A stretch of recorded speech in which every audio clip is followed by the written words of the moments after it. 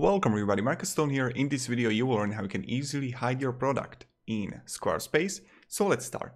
First, what you want to do is just be in home, click on commerce, then go to inventory, click on your product, and you are going to find it here visible. Click on it and you are going to choose to hidden, save and publish. So right now the product, as if you can see, okay, it's visible. Now it's hidden. And right now, if you would go to your store, we